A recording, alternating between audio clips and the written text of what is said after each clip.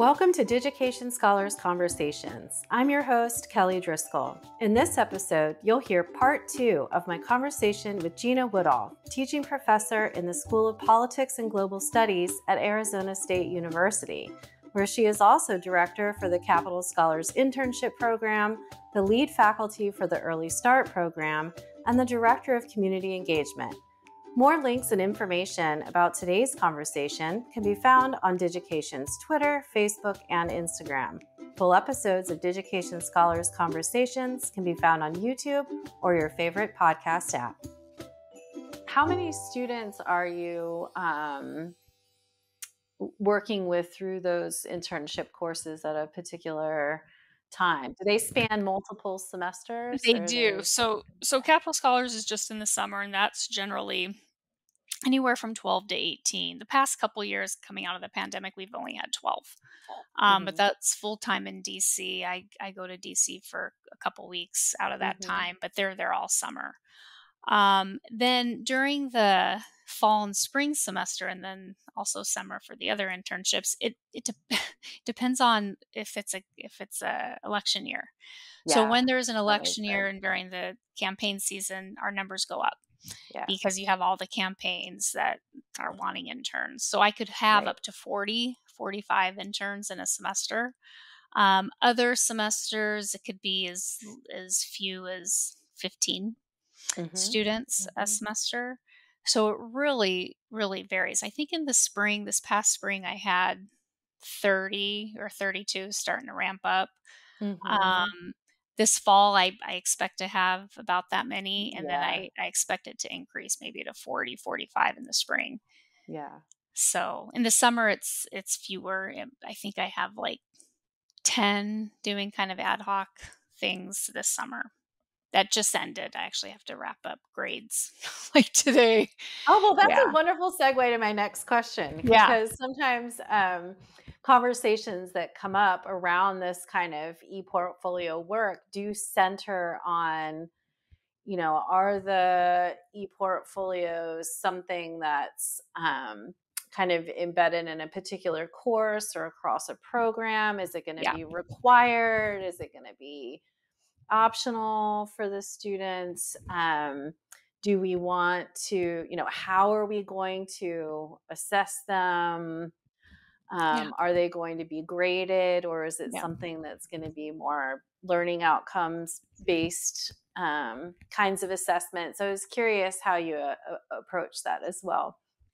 Yeah, I do grade them. They are worth points. I find in my almost 20 years of teaching now, if you don't put a grade on it, they don't value it as much. I hate to say it, but that's just reality. That's the system that we created, and so that's the system that the students play. So I do put points to each component. So generally, what I do is, again, I want it to be in kind of a iterative process where I want them to complete a couple tabs. So, a bio page and then a resume, it's super easy, right? They upload a resume, they have a bio page, put up some pictures. So that'll be worth, 40 points or something. And then they have to add like 2 more tabs and then 2 more, and then like do a holistic grade at the end. And I give them feedback throughout. So after I do give them feedback like, this doesn't look good at all, or you barely did anything, you need to add this. And I let them, for students, there are some students that are really hyper focused on grades and that type of thing. So if they're like, oh my gosh, if I give them like a 10 out of 20 because they didn't do a good job, they'll be like, can I redo it and get more points? And for this class, I always say yes. It's like, yeah, you can, have it done by this date, and then you can make up the points, because this is just a different type of class, the internship class, right? It's not like fake news. It's not like 110. So I say, yeah, you can do that. So often they will, they'll then fix it, and then I'll upgrade their grade. And then again, just kind of going through the process, they should have 4 tabs done by this date, 6 tabs done by this date, and then kind of do a final run through, and I give them some points for that. So I do break it up throughout the semester. So they're not, and this is what what I learned in Capital Scholars. For Cap Scholars, I thought, well, they're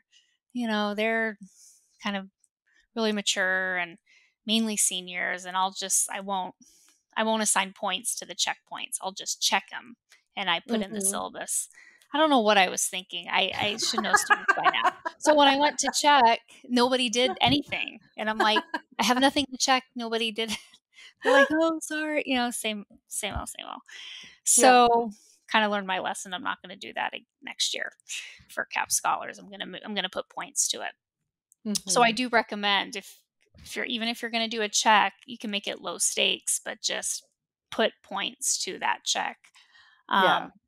At least at a big state university, that's kind of, they're not doing it if there aren't built-in accountability and expectations. Yes. Right. Yeah. And it does sound like the way that it's kind of, as they're going through each of these different sections or tabs that you described, that they are kind of designed so that they're completing them in some kind of sequential manner. Yes. And that you have these kind of built-in checkpoints. Is it happening weekly or every few weeks? How do you Every few weeks is when I do it. So, the first part of the semester I give because people also with internships, a lot of students, the calendar year doesn't run smoothly with when students get internships and such. Yeah. So I'm adding students late, even like a month into the class. I'm allowed to do that. So I think I usually wait like 3 or 4 weeks before the first couple tabs are due. And I put that on the syllabus, and, then another 3 weeks and another 3 weeks. So I do space it out. Yeah. Yeah. And do you format it, out of curiosity within Digication? Do you set those areas up kind of as their own assignments, or do you have just kind of a running total? I do it as portfolio assignment overall.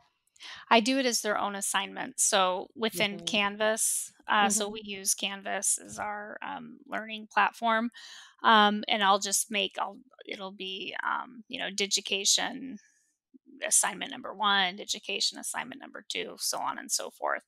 And so then I'll have the Digications open and my gradebook open, and then I could just see, and then I could comment in Canvas, or I could comment on the Digication. I've been doing it on Canvas lately, where they need to make this change, or if they didn't do it at all, whatever, I just make comments to them.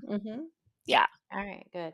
Yeah, that's helpful. I know, as both kind of long-term e-portfolio practitioners and those that are new to this type of technology, there's a lot of kind of decision making about how you would like to scaffold the e-portfolio experience so that you're getting the kind of pulling the information out from your students that you feel like would be most beneficial and valuable to them. So there's some thinking about how structured or open do I want to make it? How often should I be providing the students with feedback? And, how will it be graded? So thank you for sharing that, because I know it's some kind of in the weeds kind of nuances to this, but it really can determine how successful the e-portfolios will be, the resulting works that the students are creating.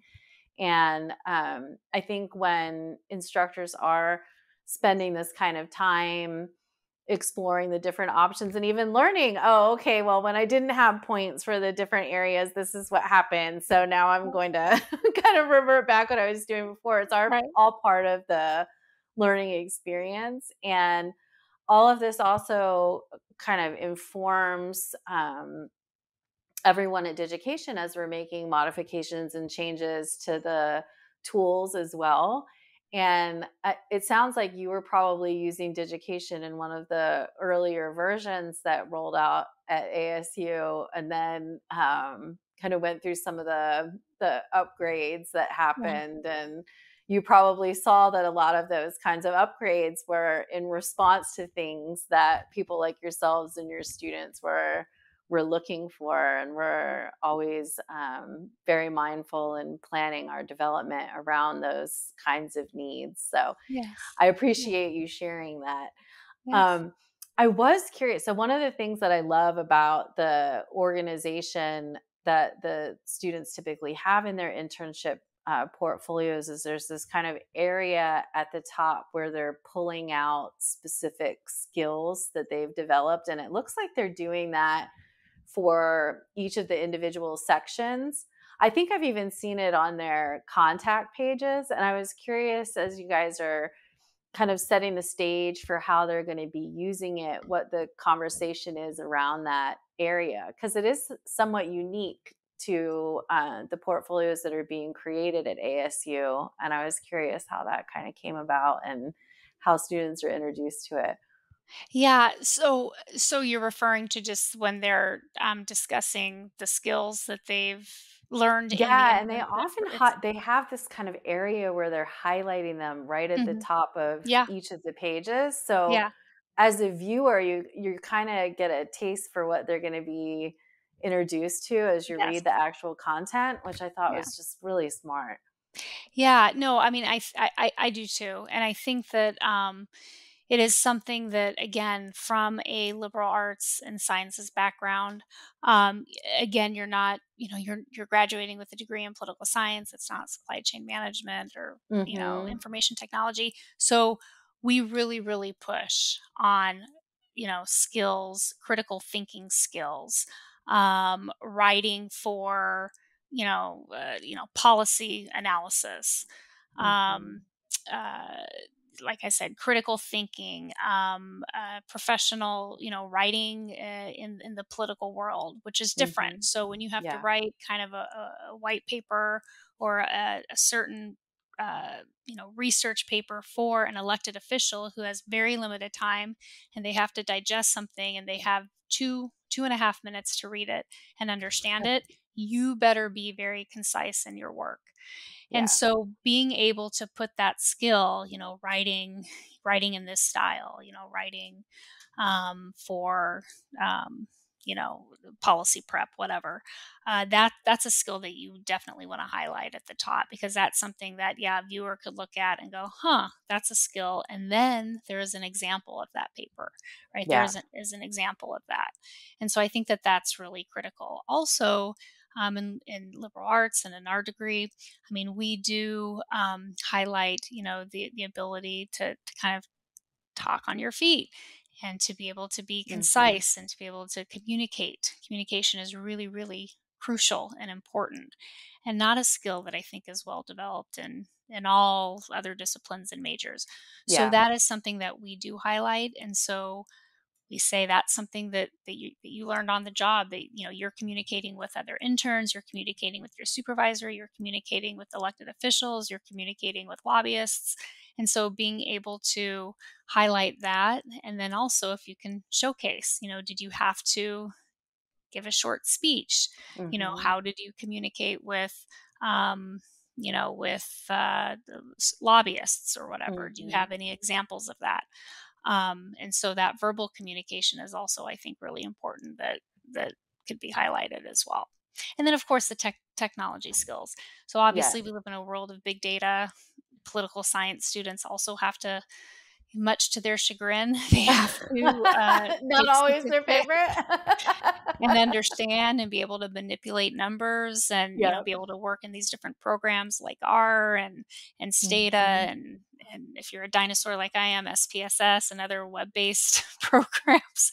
So being able to then highlight that skill, that you Mhm. are proficient in this, and then to be able to show what maybe data analysis you did. What is an Mhm. example, what have you completed?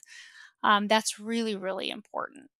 And so, yeah, I think that really highlighting those skills right off the bat, I could think and speak on my feet.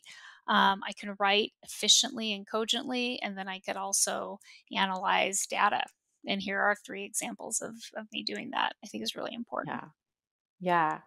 And I wanted to pull up, I was going to look at one of the students' portfolios that I'm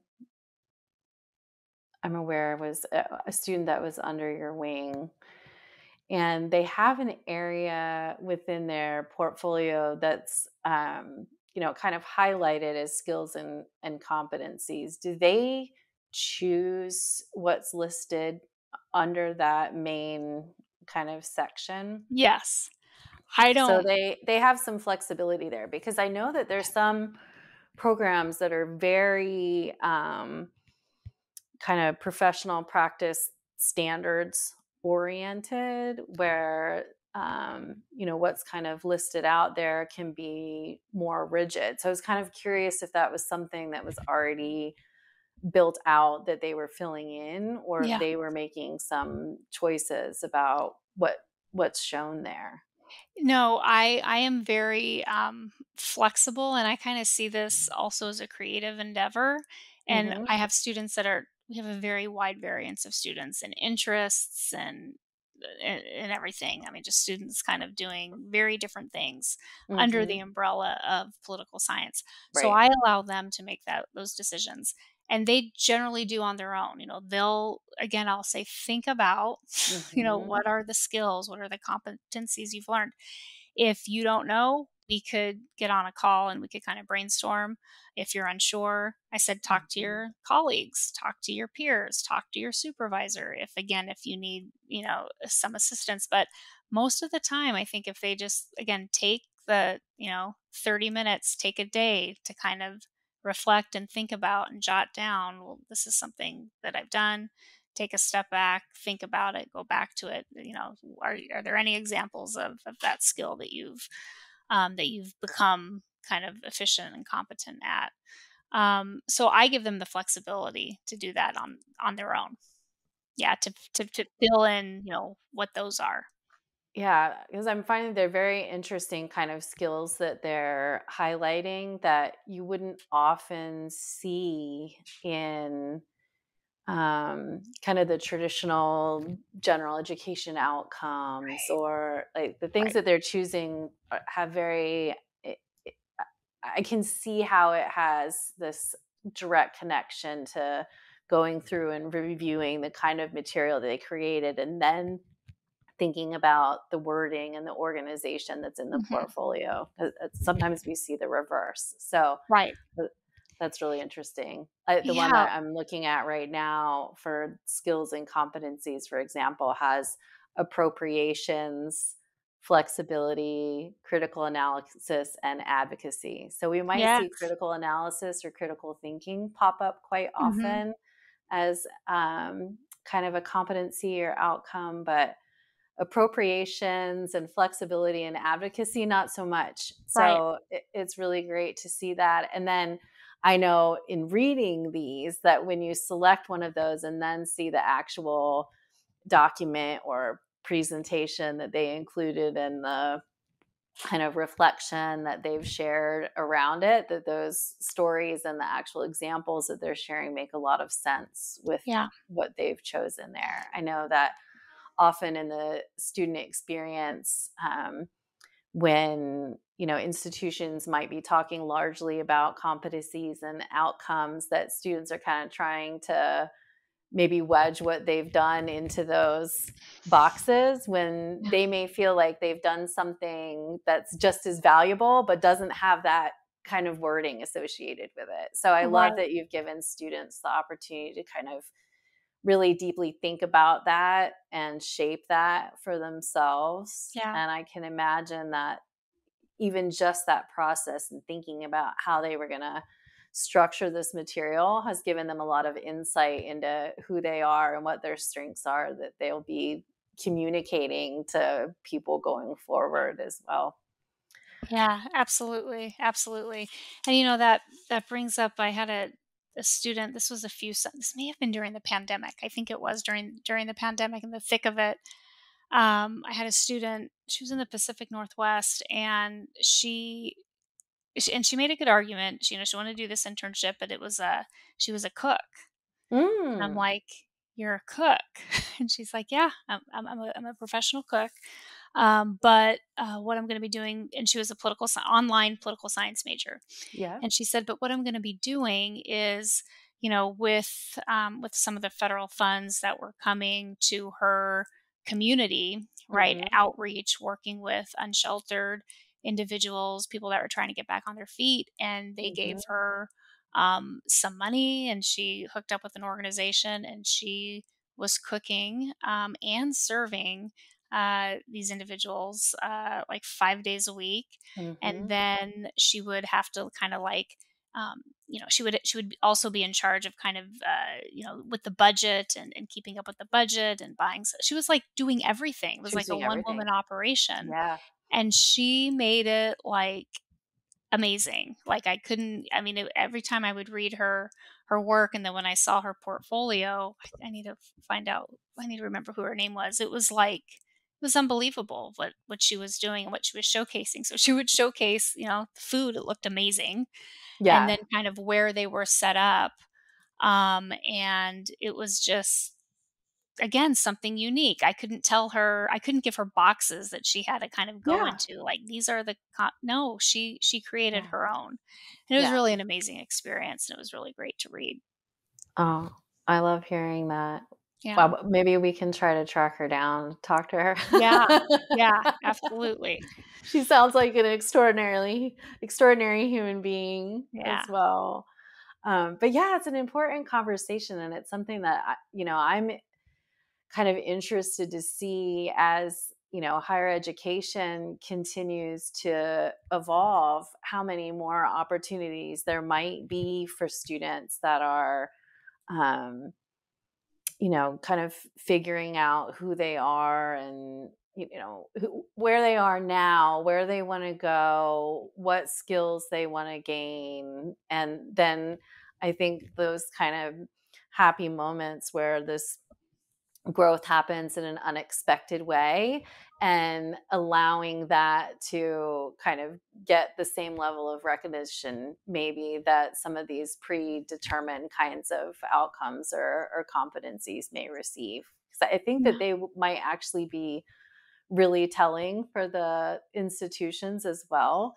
We've got all of these students that are saying that they're main competencies in appropriations, for example, Right. or advocacy. Right. And right now, it's not something that's really being highlighted and celebrated and part of our institutional language or framework. So I am kind of excited to see, as students get their voices about what they want from higher education heard, how that might also evolve. And I love talking to faculty members like yourselves that are really providing space for students to really think about that and recognize it in themselves and value it and have that opportunity to share it with other people.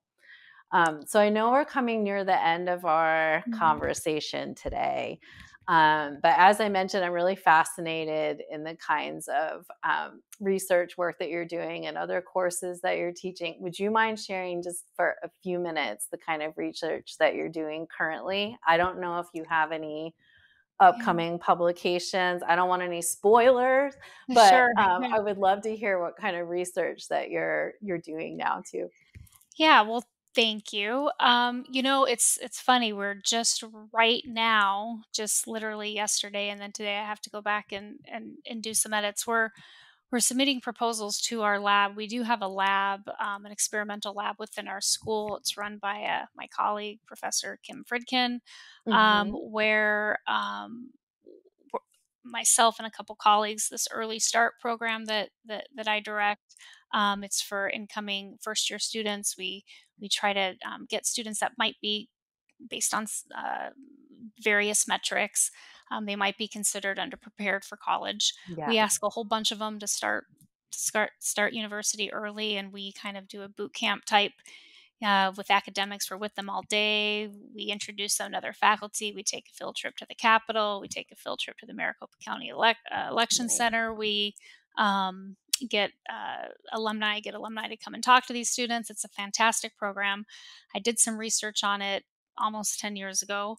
And we found that it did matter. These students did kind of rise to the level of their peers, which is where we wanted them. We didn't want them to be behind. And then it also increased retention, which the college and university was very, very happy about. Yes. So it's been a while since we've done more research. So we're going to submit a proposal to do it again. This time we want to compare, and this is a grad student kind of taking the lead on this, which is amazing. She wants to kind of compare it to kind of students that fit the same, kind of have the same, I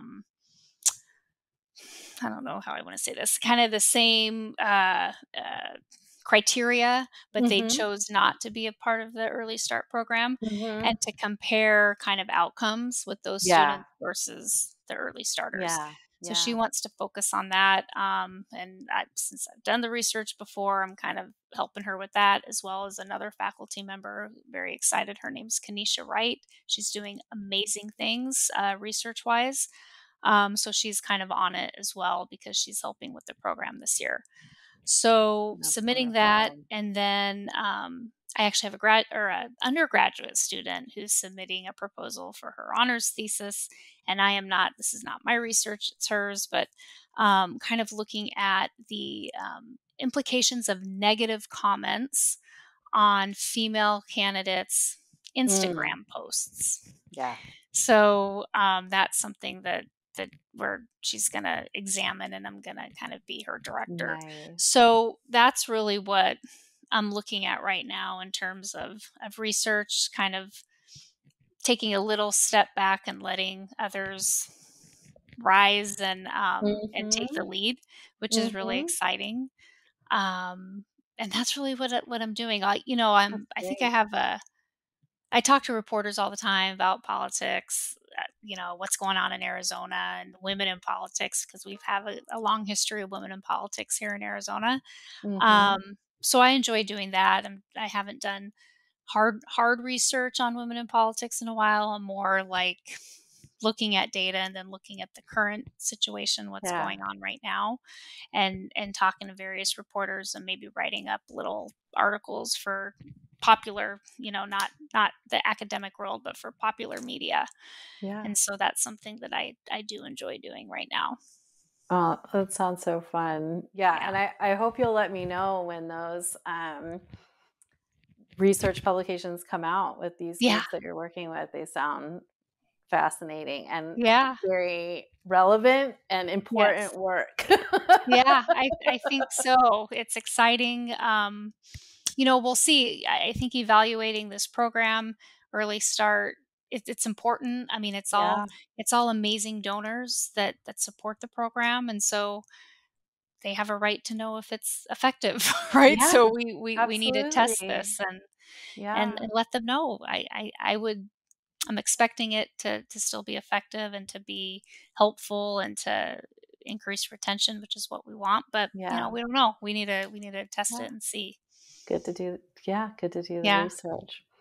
Well, thank you again so much, Gina, for joining me today. It was lovely talking to you. I know our listeners will enjoy the conversation as well. And we will talk to you again soon. Yeah, sounds great. Thank you so much for having me, and it was really great to meet you. Thank you. This concludes our conversation. To hear our next episode, be sure to subscribe to Digication Scholars Conversations on YouTube, iTunes, Spotify, or your favorite podcast app. The Digication Scholars Conversations series is brought to you by Digication, a technology platform powering the most innovative e-portfolio programs in K-12 and higher education. Our website can be found at digication.com.